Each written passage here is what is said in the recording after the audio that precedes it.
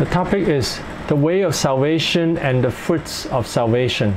So how can we be saved and what are the fruits of salvation so that people understand if they are saved, they will have these fruits. Now we're not saved by doing good. We're not saved by doing good. We're saved by grace through faith in Jesus Christ who died for us on the cross. But when we are saved, because when we are saved, the Holy Spirit lives in us and we will be born again. And when we are born again, the Holy Spirit will bear fruit. And the fruit shows that we are alive. So this is very important that people understand the necessary fruits of salvation. When they are saved, they will have these fruits. Now first we want to talk about salvation. Now when people talk about salvation, a lot of people just talk about how we can be saved. But we want to first talk about what Jesus has done to accomplish salvation.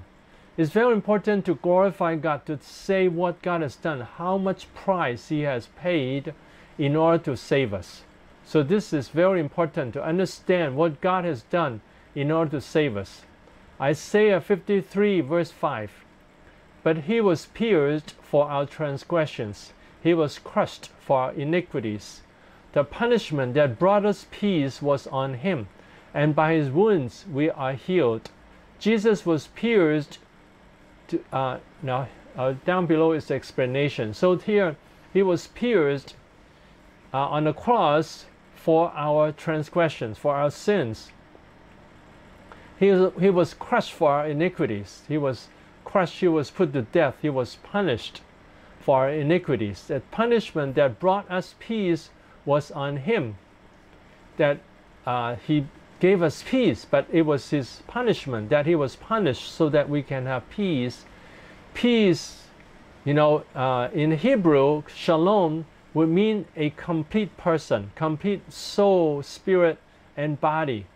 So Jesus has died for us so that we can have a complete peace, the whole person, including our spirit that we have a living relationship with God, and also our soul will have peace with God. And also we have the health of the body also, that God can give us health when we trust in Jesus and have a close relationship with Him. And by His wound we are healed. So Jesus also healed us by His wounds on the cross. So Jesus was pierced, He was crucified to pay for the penalties of our sins. Sins have a price of death. Sins have a price of death. When we have sinned, the penalty is death, it's eternal death. But Jesus has paid for that because He has no sin. Therefore, His death has eternal value, that He can cover all sins. So we need to really appreciate God. Thank you, Jesus, that You are perfect and You are willing to come down from heaven and die for us on the cross and pay for all the penalties of the punishment of sin so that we can be born again. So we thank You for that. And we should have gone to hell to be punished for our sins, but Jesus was punished for our sins. And also by His stripes we are healed. We can have physical healing also. 2 Corinthians 5:21, this is a very important verse. For He made Him who knew no sin to be sin for us, that we might become the righteousness of God in Him. Now here He is God. God made Jesus who knew no sin. Jesus knew no sin. He has never committed any sin. He has no relationship with any sin. In the Bible, the word know means a close relationship. And that's why Jesus said to some people, I don't know you. But then He knows His sheep. And so know His sheep meant He has a relationship with His sheep. And so He knew no sin. He has not committed any sin. And He became sin, for He made Him who knew no sin to be sin for us. So He became sin. So what does it mean that He became sin? That means He is purely holy, totally holy. Now His whole person became sin. His whole person became the representation of sin. All sin came upon Him. everything that is called sin came upon him. He was the representation of all sin. So that's very wonderful that he has become sin for us so that we can have eternal life. This picture here, Jesus became sin on the cross.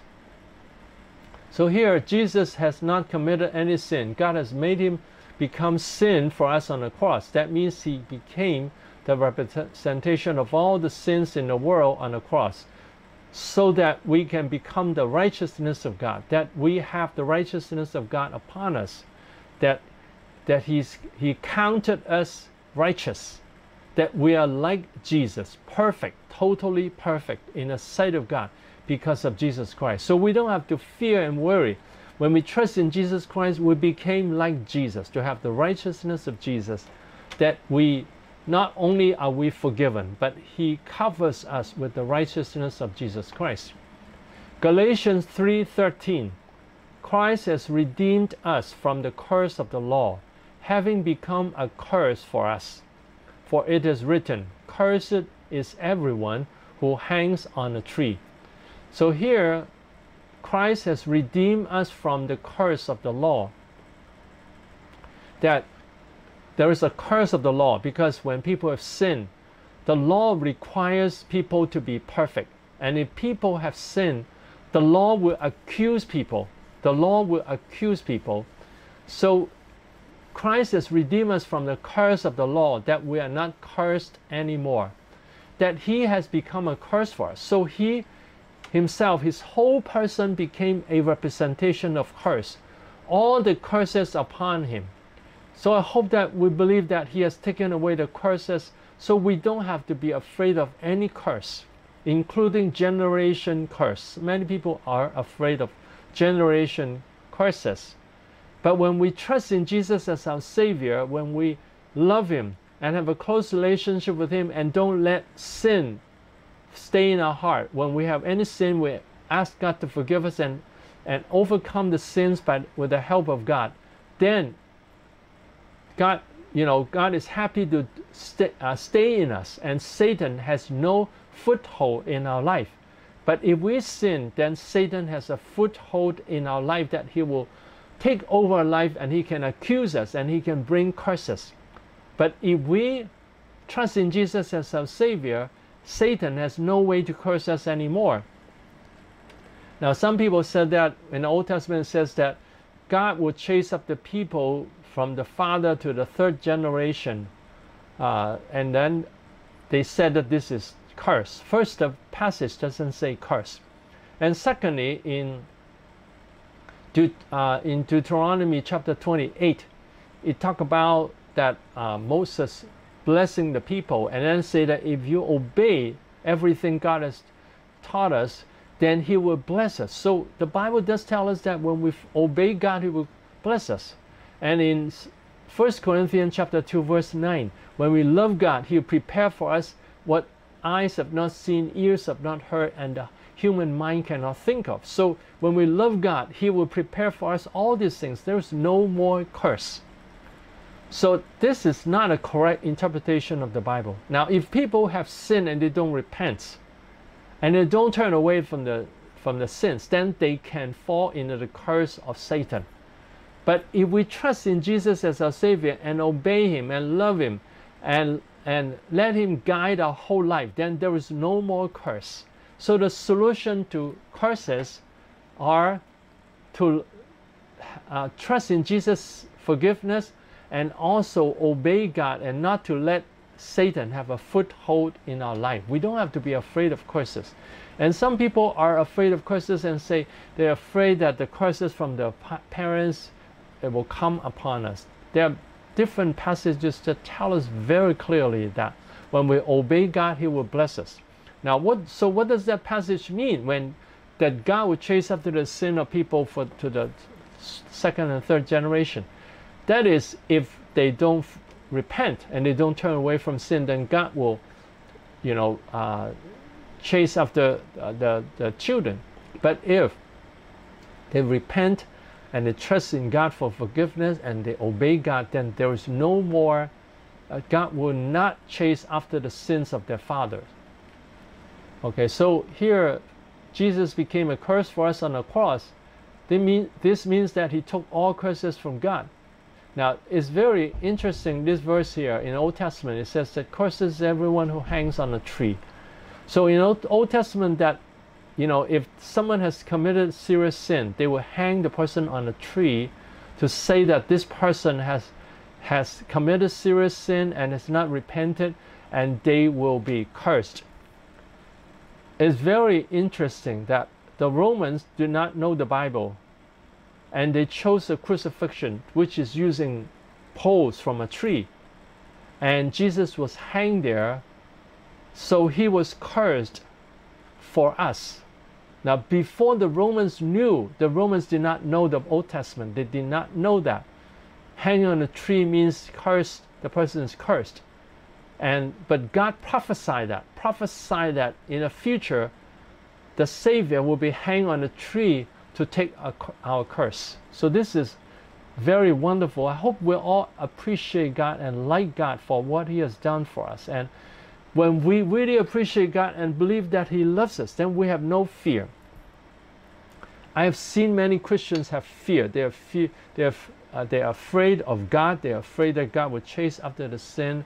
They are afraid of generation curses. They try to find different ways to avoid the curses. But the Bible tells us if we love God, we seek first the kingdom of God and his righteousness, and all these things will be given to us. So there is no more curse. The solution to curses are to trust in Jesus' forgiveness and obey him and love him. And if we fail in any sin, we ask God to forgive us, and then God will forgive us, and then we obey him and trust in him, then God will take away all the curses, so that we don't have to be afraid. Okay, and he took all curses from God, and because of our sins upon himself, he became a curse. Then we are redeemed from all the curses of the law. We don't have to be afraid of generation curse. When we trust in Jesus and live a holy life, we don't have to be afraid of any kind of curse.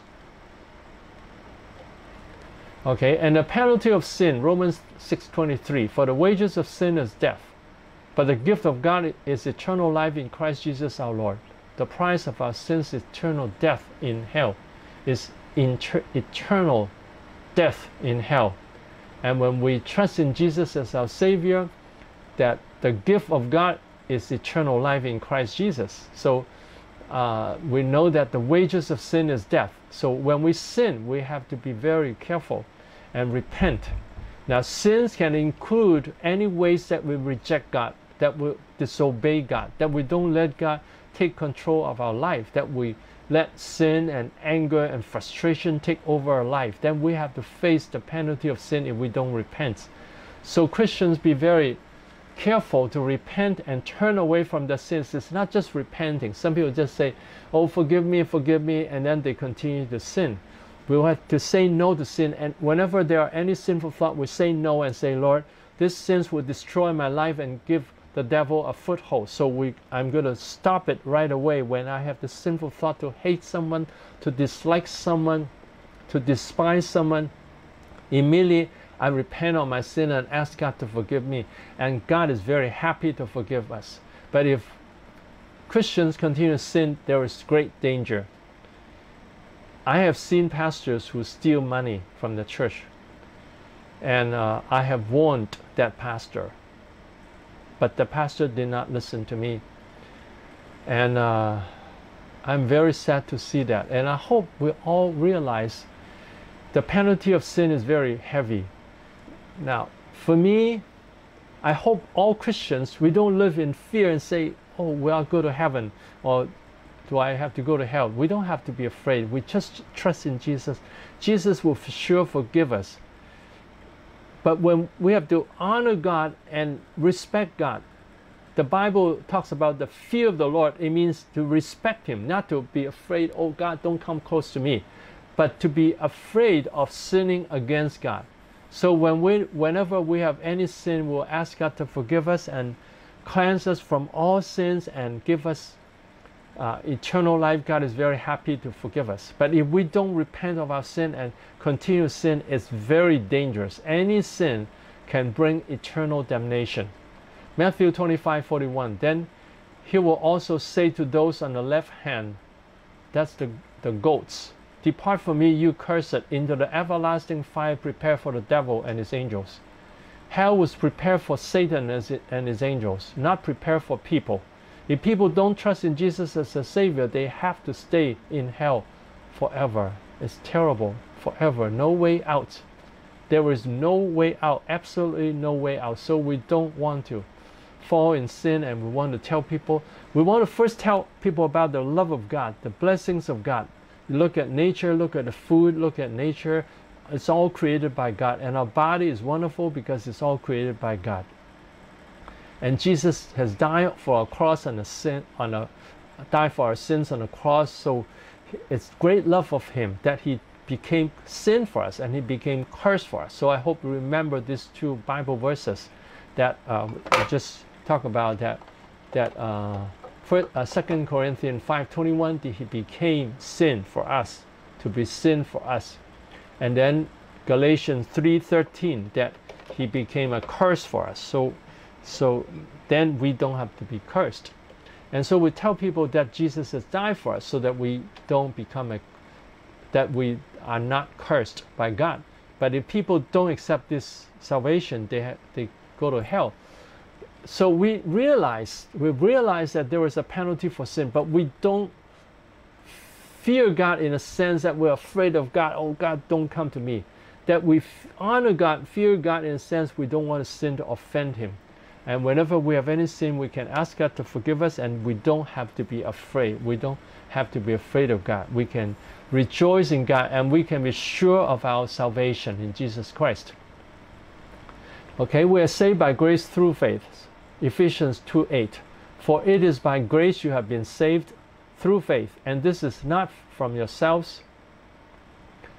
It is the gift of God, not by work, so that no one can boast.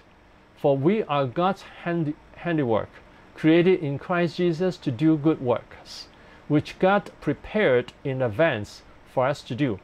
So let's look at these verses.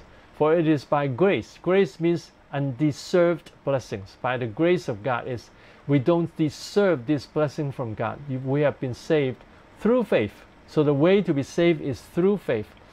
The way of faith, salvation, is not something we can be proud of. We cannot be proud of our faith. Our faith is just like we are drowning. Someone saves us and reach out his hand to us. We just reach out our hand and hold on to Him. Faith is like that. That we say, thank you for saving me, and then we hold on to His hand. That is the faith. That means we receive the help of someone. And here is receive the salvation of God. So we are saved by grace through faith. I use an illustration. I hope you understand this, the faith. Now someone was about to drown, and then someone saved him, and he was rescued, and he went home. He went to tell his family members, I was almost drowned, and someone saved me, and it was fortunate that I was willing to take his hand, and then I was saved. Now his family member would say, why do you say it's fortunate that you reach out your hands? I mean, when He saved you, it's fortunate that He reached out His hand to you. It's not that you reach out your hand to Him. You reach out the hand to Him, it's natural. It's the way to receive His blessings, His help. It's nothing to be proud of. But many people are proud of the faith. Our faith has nothing to be proud of. We should be proud of God's salvation, Jesus Christ dying for us. So I hope all the pastors here will realize that we are proud of Jesus' salvation. He died for us on the cross. We're not proud of our faith. Now we thank God for our faith, but our faith is not something to be proud of. That we don't say, wow, only because of my faith, only because I believe, therefore I receive it. Everything we receive, salvation and the spiritual gifts and power, spiritual power, all is received through faith. It's a gift from God. So we thank God for the gift. We don't say, oh, I have this great faith. We say, thank God for the great gift. And I just receive it with faith, and God is happy to bless me. So we understand that faith is just a way to receive the blessings of God. So we we are proud of God's blessings, but we don't have to say, wow, it's great that I believe. It's very important to distinguish this. I hope you all remember that. So this is not from yourselves. It's not from what we do. It's a gift of God. And not by works, not by what we do, so that no one can boast, because we can never be perfect.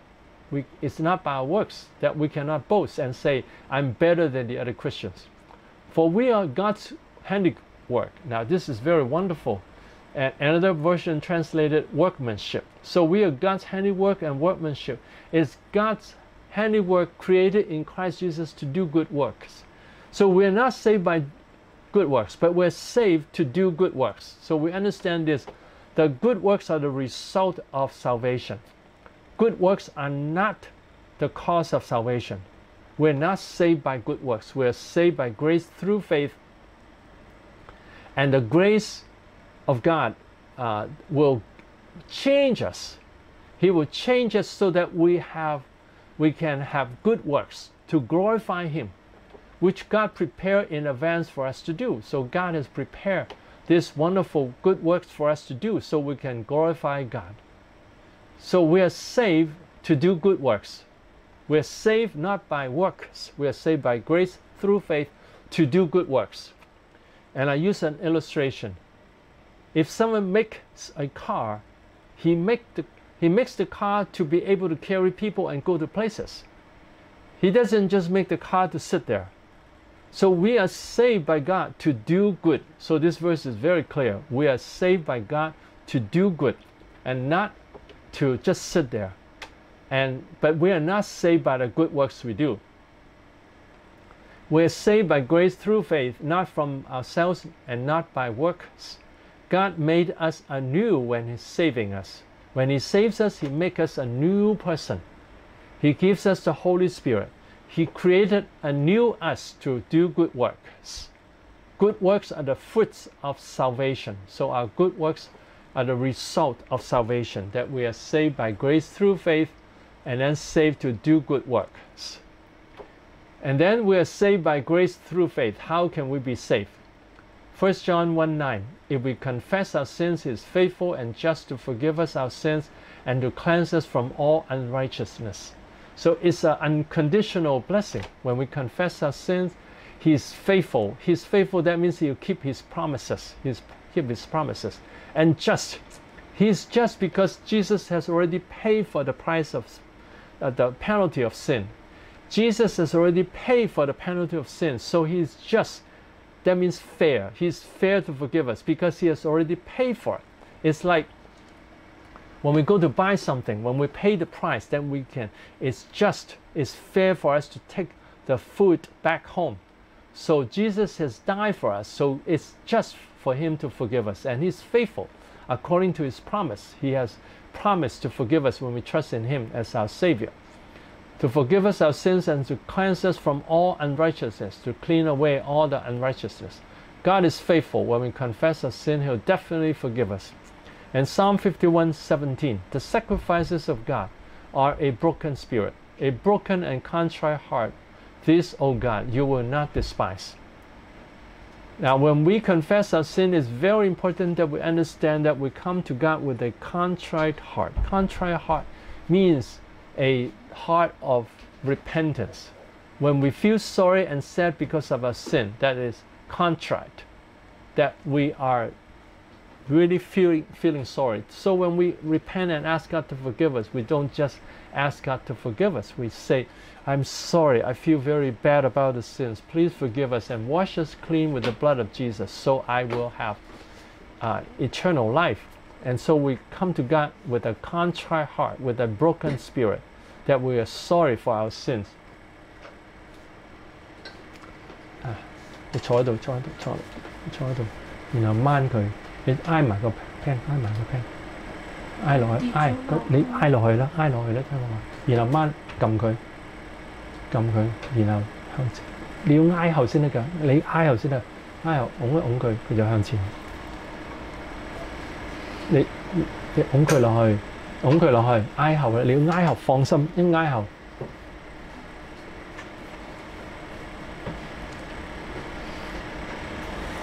你一放心挨後咧，佢就會彈翻轉頭噶啦，又整翻實佢。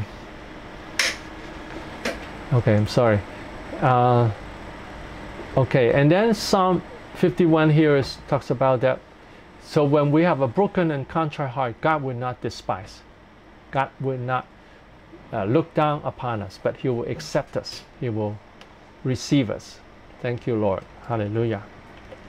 Okay, we're saved by grace through faith. Luke 15:7. I say to you that likewise there will be more joy in heaven over one sinner who repents than over 99 just persons who need no repentance. So if one person really repents, God will rejoice. The whole heaven will rejoice. Because God is happy, then the whole heaven will pick up the joy of the Lord. Can you imagine that one person repents, then the whole heaven, all the angels, all the saints, together with God, will rejoice. And so we want to say, Lord, I thank you, Lord, that when we repent, that you're so happy. So every time when we repent, God is very happy. So whenever we have sinned, we say, I'm really sorry. I feel sorry for my sin. Please forgive me. And God is very happy to forgive us and give us eternal life. Okay, John 3:16, for God so loved the world that He gave His only begotten Son, that whoever believes in Him should not perish but have everlasting life. So the source of salvation is God loves us. But God loves us not just with His heart, but with action. The action is, so we have to distinguish, this is from the heart of God, that He loves us. Then He has a plan to save us by sending Jesus Christ to die on the cross. He gave His only begotten Son, Jesus Christ, to die on the cross, that whoever, so everyone who believes in Him should not perish but have everlasting life. Then somebody might say, well, how about people who just believe superficially? They're just saved, they believe, but they don't really trust in Jesus as the Savior. Now, if they don't trust in Jesus as the Savior, that is not real saving faith. Or if they don't repent of the sin, then it's not saving faith. So when anyone sincerely say, I deserve eternal hell, but I trust in Jesus, I'm very sorry for my sin, please forgive me. So have a heart of a contrite heart, feeling sorry for our sin, then God will for sure forgive us and cleanse us from our sins. So this belief is not just believing in the head. Now some people say, this is a very, very wrong saying. Some people say, okay, some people just, they are saved, they trust in Jesus as the Savior, but they're not born again. This cannot happen. When people are saved, they're born again. If people are saved, they say they believe in Jesus, but they don't repent of the sin, and they're not born again. They're not a new person. They don't have saving faith. When they have saving faith, it's like this. They say, I'm very sorry for my sins. Please forgive my sins. Please wash me clean with the blood of Jesus. I'm sorry for my sins. I don't want to go to hell. I want to have a close relationship with you and have eternal life, and I want to glorify God. So he's changed by God. He wants Jesus to forgive him. When he has this heart, then the Holy Spirit will come into him and transform him. When he has this real faith. So when we lead people to believe in Jesus, it's very important for us to tell them that we need to build up this trust in Jesus' salvation, that we need to trust in Jesus as the only way of salvation. It's like someone drowning.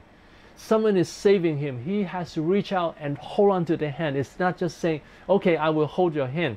It's really taking action to hold on, to depend on the hand that saves him. So we depend on Jesus Christ as our Savior, depend on Him to forgive our sin. Then we for sure, then this is saving faith. And a saving faith will bear fruit, will change a person. All real Christians will notice that from then on, they feel sorry for their sins. Even when no one tells them about the sin, they feel sorry for their sins and they repent of the sins and they want to change. It shows that they are born again. And they will bear fruit, and I will tell you later about the fruits that we will bear. And then John 1:12. But as many as received him, to them he gave the right to become the children of God, to those who believe in his name. Now here it says received him and believe, to those who believe. So it tells us what believe means. Believe means receiving Jesus. Receiving Jesus is like this. You receive a guest. receive someone who will visit you. You let him come into your house. So we receive Jesus. We let him come into our life to be our Savior and as our Lord, as our Master. So when we let Jesus to come into our life as our Savior and as our Master, then we have the authority to become children of God. Romans 10:10. For it is with your heart that you believe and are justified, and it is with your mouth that you profess your faith and are saved. So when we believe in Jesus, with our heart that we believe, it's the heart that believes. And then we are justified. Justified means you are made righteous. You're called righteous in the sight of God. And then it is with our mouth that we profess your faith, you are saved. So when we confess, now, so here it talks about not just believing in the heart, but also we have action showing that we are saved. We want to be saved. So we say out, yes, I want to be saved. I want Jesus to forgive me. Then that means faith having action. So the faith has action, has responding to God. So when anyone trusts in Jesus as the Savior, they respond to God. They will say, yes, Lord. They confess, profess the faith that I believe in Jesus as my Savior. Then they are saved. So when we believe, then we are justified. We are called righteous. That is declared righteous. When we profess our faith with our mouth, we are saved. So faith is not just with our heart, but also with our mouth and action. Our mouth will say, yes, we want to be saved. Jesus is my Savior. Our faith from our heart will bear fruit externally. The fruit is that we'll say, we'll confess with our mouth, and we will be saved from eternal damnation. Okay, the fruits of salvation. Now this is very important. That we understand every Christian who are saved will have these fruits. And I divided them into 6 fruits. And this is all from the Bible. Any real Christian will have these 6 fruits. First, continue to repent of our sins and turn away from sin. Now here I put related to salvation, because the first 2 is what we do when we are saved, when we repent and trust in Jesus as our Savior. But the fruit of salvation is that we continue to repent of sin and turn away from sins. It's not just saying I'm sorry for my sins, but we turn away from the sin and saying sins are destructive, so I don't want to sin anymore. And continue to trust in Jesus as our Savior and Master. Trust in Him as our Savior and Master, the Lord of our life. So this we continue to do. And then related to relationship with God, that we have a close relationship with God, that we are always in Him, and then He is in us. And then we love God with all our heart. Love God is the greatest commandment. So this related to relationship, to have a close relationship with Him and love God. And then related to good works. Number 5 is to obey God, especially the Great Commission, to tell the gospel, and then to also help people to obey everything Jesus has taught us, and to serve God. Now some people say, I'm not a minister, but to serve God means glorifying God and blessing people in Jesus in daily life and in ministry. So whatever we do that will glorify God, that then is serving God. Now some people will say, how about people who are dying and they confess Jesus? So do they have any good works? I would say like this: anything that flows out from our spiritual life are good works. Anything that flows out. So when this person is saved, he will say, yes, I want Jesus to be my Savior. He's born again. Then he will have this, he say this. Sometimes he might not be able even to say it, but in the heart he say, yes, Lord, I need you, I want you. Then he has this desire from his life. That is the fruit of salvation, that he has this fruit. He wants Jesus. And sometimes people on a deathbed can respond more. But that's the minimum. When they really say, Lord, I need you. Lord, I want you. I thank you. I appreciate you. So these are the fruit of salvation. And every Christian, the Bible verses I'm going to show you, show us that every Christian have to. These are necessary fruits. We're not saved by doing these 6 things. But when we are saved, we will do these 6 things. He will repent, continue to repent of our sins and turn away from the sin. If a person continues to sin and yell at people or steal money and they don't feel bad, then they're not born again.